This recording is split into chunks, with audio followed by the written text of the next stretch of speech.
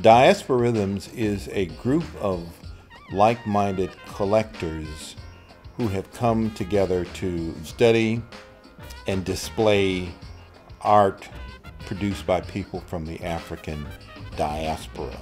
The intent is to extend this love of art to those around us and with each other, and for those who are not as into the arts, and so they then can be broadened.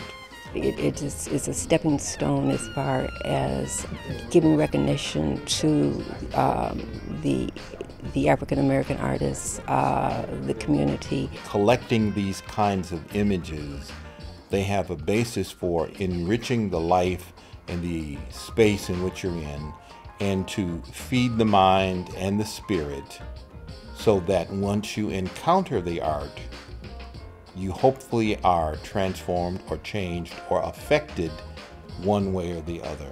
I would encourage anyone who has the least bit of interest in the arts, especially as far as the African diaspora, to join us. I think that they would enjoy it, and we would love to interact with those individuals. Every 2 years there is an artist invitational, and selected artists are identified and then honored.